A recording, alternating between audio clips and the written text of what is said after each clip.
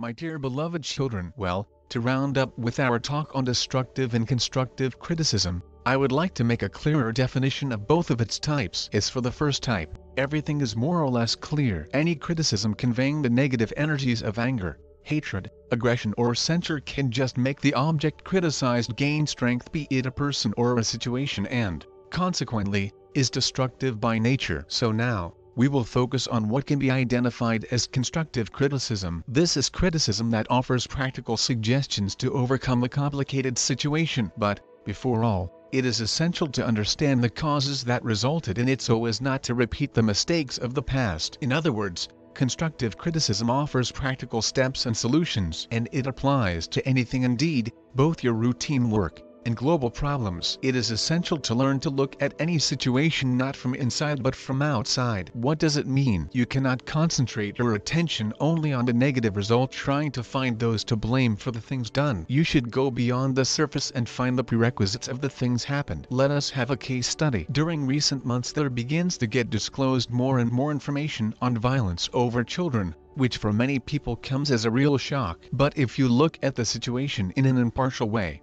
you will see that all this has been taking place for a long time now. From time to time the information on this leaked into the mass media, with mindful people trying to sound the alarm. Nevertheless, most people preferred to take no notice of it. It was too shocking for them. Moreover, it did not concern them personally. In other words, these crimes were committed with the connivance of the majority of the planet inhabitants. Some people, even suspecting of the crimes, kept silent, being afraid of high and mighty, while some others preferred not to believe that it actually happened. Everybody had reasons not to meddle in other people's business. Thus, due to taciturn consent of the people around, pedophilia gradually became unpunished and gained appalling scale all around the world. And in this case, constructive criticism will be not in the highlighting the search for those guilty, since, in accordance with the universal law of unity, everybody is to blame, but in doing everything possible for this evil to become impossible to occur on earth from now on. What can be undertaken in this case? Beside the energy impulses of love directed to all the victims of violence, each country's citizens should show vigilance and demand of adoption of the laws that leave not a slightest loophole for the crimes like that. Unfortunately,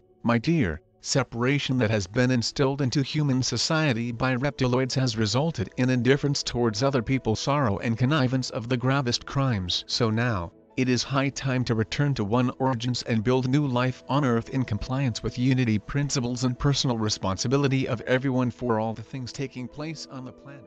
Today I would like to start a new topic, and we will talk about the way you can destroy the last barriers separating the third dimension from the fourth and the fifth one that the conscious part of Earth inhabitants are gradually coming into. We will start building a new reality with you, relying on the knowledge I have been giving to you on this site for almost 5 years. Those who have been reading messages since the first days of the site are likely to have noticed that all higher powers messages can be mostly reduced to one and the same thing. It is possible to change the world only with the help of the energy of love. You have already been given hundreds of practices that help generate this divine energy and share it with your planet and the people around. And I am happy to see that many of you have really learned to apply this knowledge to everyday life. Yet, there is something in common that retards your progress in spiritual aspect. The notion of unconditional love for many still remains somewhat unachievable, but it is such love that makes the basis of unity, the one that is the very guarantee for success in building the society of the fifth dimension. But if this foundation turns out faulty, sooner or later all the building erected on it will collapse, too. Why is it so difficult for you to overcome this last obstacle? Before all,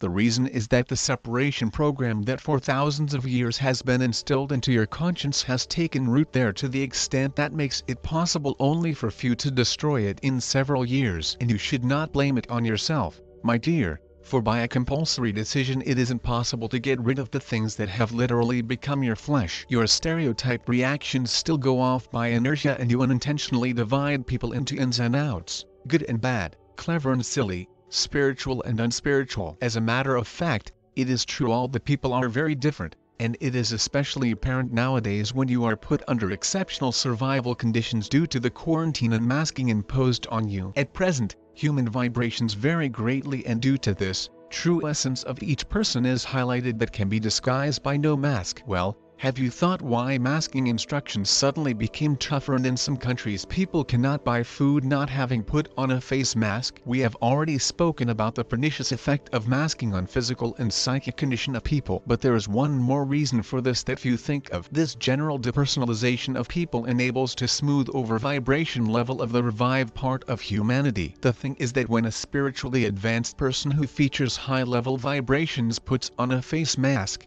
they automatically lose their individuality at the subconscious level, that is the one being an essential index of their spirituality. While in a usual condition such a person shines emitting high vibration energies and generously sharing them with the people around, wearing a face mask they may pass in a crowd and their vibrations sharply fall. This is exactly the reason why masking regime conditions are made tougher by reptiloids who are desperately trying to keep afloat. In contrast to divine unity, they are making attempts to create faceless and obedient unity of low vibration creatures ready to follow their orders in a dutiful way. Well, let us go on speaking about the way you can learn to love unconditionally, still being in the world of the third dimension. At present, the time has come when each human soul is undergoing the durability test almost every day. The world government that has had their days being in agony is trying to impose on people the rules to make even the calmest and most patient person generate negative energies of irritation, censure and powerlessness to change anything. It is the last energy mentioned that I would like to talk about in detail today, since until now we have not almost touched upon it. What lies behind the notion powerlessness to change the existing state of things? First of all, weakness, lack of strength and energy depletion. Through this energy generation there is carried out tremendous pump down of human vitality, and since nature abhors a vacuum, all kinds of astral beings are rushing to take it, inflaming in people discontent, aggression, annoyance, sorrow. As a result, one vibrations decrease sharply, while astral beings, reptiloids and those with their ilk get their first-grade low vibration nourishment and access to these people conscience control. After the dress rehearsal of the play named Coronavirus that according to its producers was a success, they finally made a decision to announce the first night, in compliance with the well-tested on your planet scenario of gradual instilling of the programs they need. They decided that the programs of fear for the invisible enemy and masking have already fixed in the subconscience of the overwhelming majority of the planet population. So, they went further, making masking not voluntary but obligatory, charging enormous fines for disobedience. Thereby, they provoke people for powerful outbursts of the energy of powerlessness to change anything,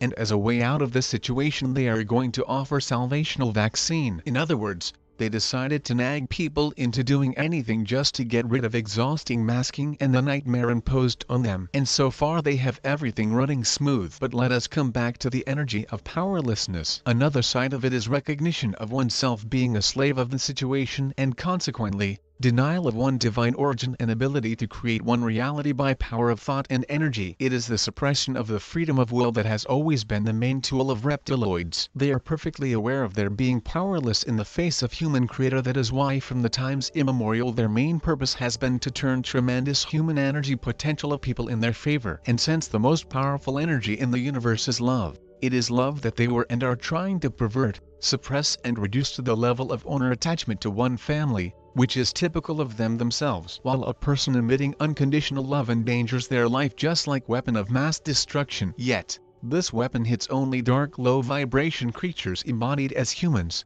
those who cannot live in the divine energy of love. For pure human souls this energy is a cleansing and sobering shower that washes away all the dirt of the third dimension world that's stuck on them and breaks up bundles of astral beings that every minute are waiting for moral lapse of a person so as to fall on their food. And you should have a clear idea of it, my dear, since with earth vibrations increasing more and more, many of you will start seeing the subtle level, and it should not make you frightened, just show you what things really are. As a follow-up to my previous message, now we will speak about how you can transform the energy of powerlessness in the face of the situation that arose into the energy of creativity and constructive endeavor of the new reality where humanity is to live in the nearest future now. And as it has been repeatedly mentioned in my messages, while you cannot change the situation at the physical level all at once, it is quite possible for you to change it in terms of energy, and unconditional love is the best to help you here, since it is this energy that is a building material that higher dimensions reality is made of. Try to imagine it as a sparkling golden cloud with which you wrap the room you are in,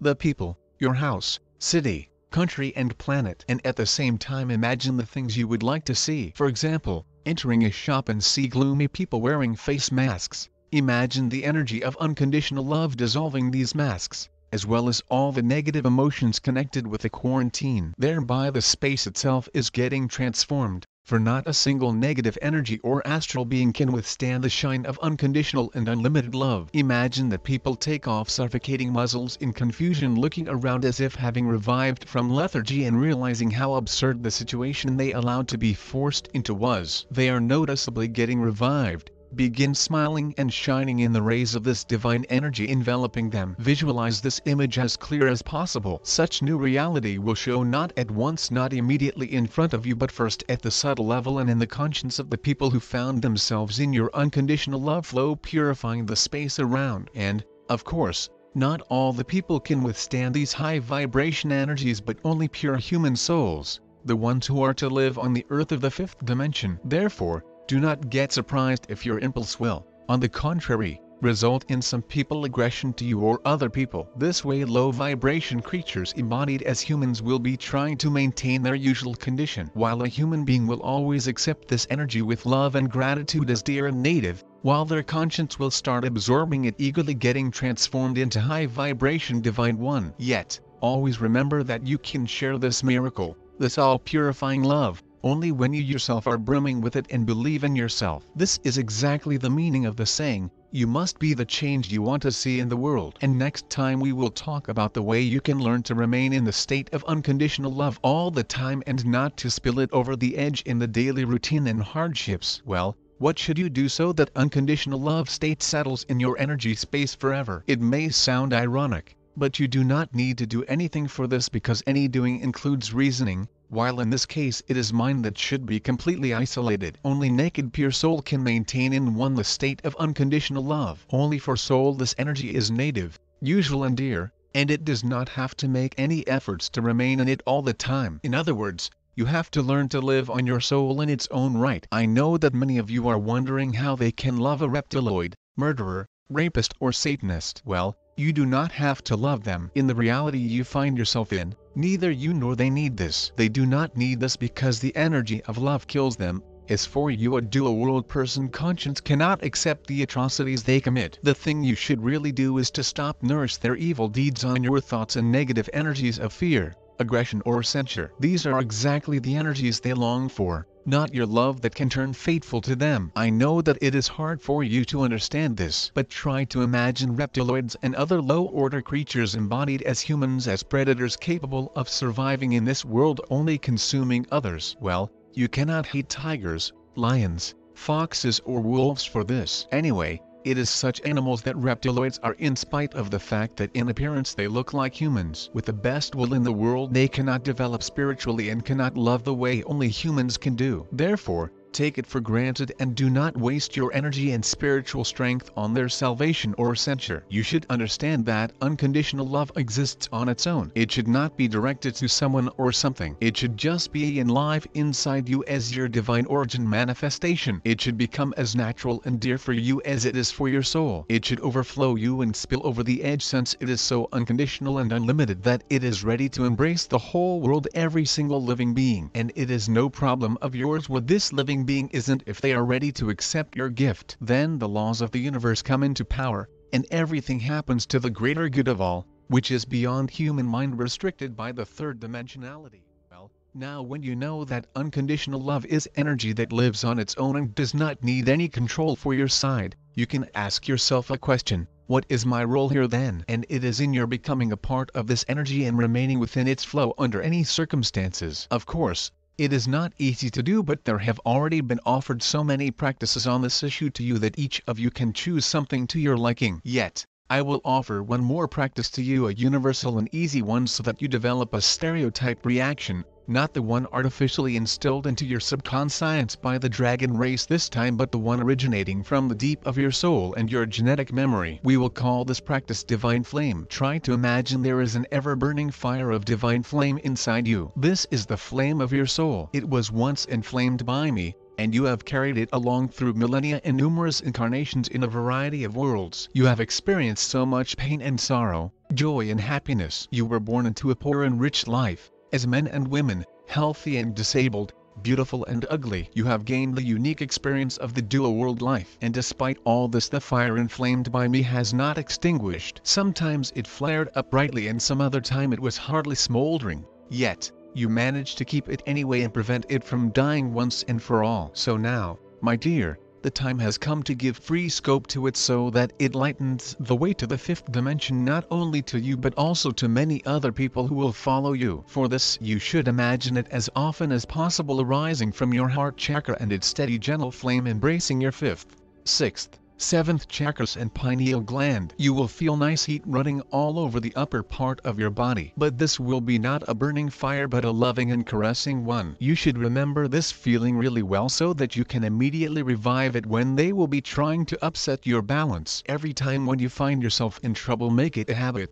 first of all, to focus your attention on how brightly your divine fire is burning, and do not let the negative emotions from without to affect the flame of your soul. If you learn to maintain it in the state of even burning, all the negative emotions and thoughts of yours and those of the people around will get dissolved in its high vibrations, burned down in the divine flame of unconditional love. And imagine millions of human souls all around the globe with their inner facula of unconditional love. Admire this wonderful sight and recall it in your memory as often as possible. It is high time to tell you about what the creatures controlling your planet really are. At present, when there has appeared quite a lot of information on actual state of affairs in politics, finance, medicine, filmmaking, show business and what tools for human conscience control are involved, I can tell you in more details how people engaged in this, who are most often inhuman, are connected with the subtle level of earth and who their actual master is. Why have I decided to tell you about this just now? First of all, because of the fact that even my series of messages about the astral world and reptiloids for some people turn out shocking. The conscience of many of you was not ready yet to accept such information. But now,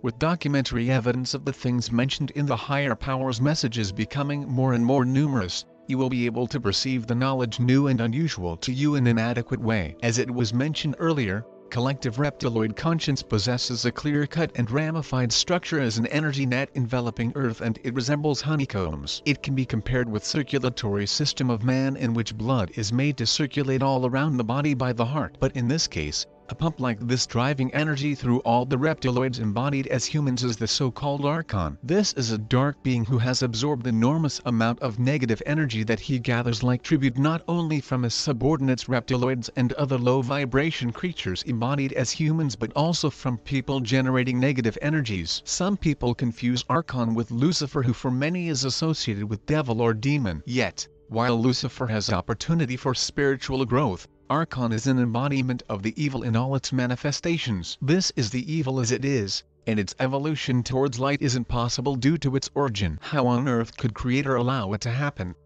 You can ask, and I will answer your question. This evil was not created artificially. It resulted from involution, moral lapse of many and many civilizations that traveled the long and poignant road of their development, wandering away now this direction, now that one, now moving towards light, now falling down into dark again. Thereby, the universe gradually has nurtured this monster insatiable consumer of the energies of the lowest vibrations. As long as more and more civilizations turn to light, making him starve, he learned to act in a more and more sophisticated way so that his source of nourishment does not cease. He was constantly searching for new providers of the energies needed, and the dragon race turned out to be the #1 variant. Well, let us go on talking about what Archon is and about the part played by him in all the events taking place on Earth now. Unfortunately, it is the most direct and even the leading one. But to enable you to get a better idea of how he has managed to succeed in this, we will have to return to remote past, to the time when reptiloids appeared on your planet, so as to consolidate here once and for all, and not just consolidate but take key posts in all the political,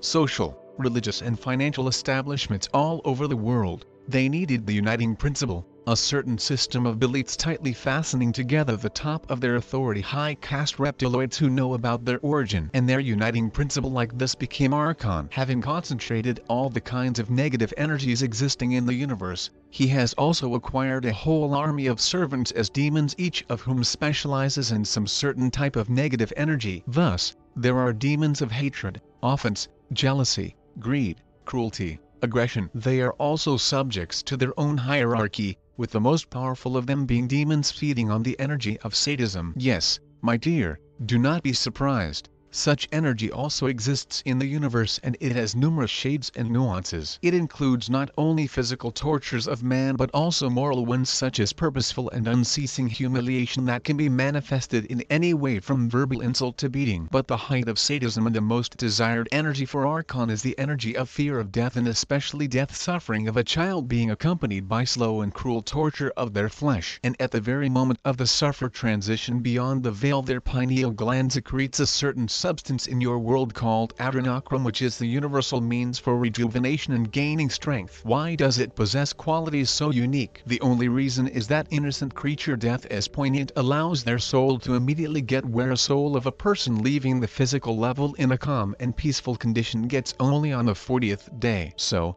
during these fractions of a second, the soul transition to higher worlds is physically expressed in emission of this unique substance containing immortality code. This is human genetic code as it is, and soul takes it away after its physical body death to the higher worlds, where it rests till its next incarnation. And only under extraordinary circumstances, when one death, and especially a child death, results from sadistic actions to them, this code shows at the physical level for a split second, which their torturers are well aware of. Thus, the energy of sadism, the concentration of the most disgusting negative energies for some fractions of a second, provokes the emission of another concentrated energy, divine one, that saving the human soul from unbearable tortures throws it over right to the higher world so as to immediately delete the memory of the nightmare experienced. And such concentration of this energy is required for the soul to get opportunity to push off and make a spurt, and in this case it pushes off from the physical level the location where the crime was committed. Here we will stop for today. Loving you endlessly. Father Absolute spoke to you.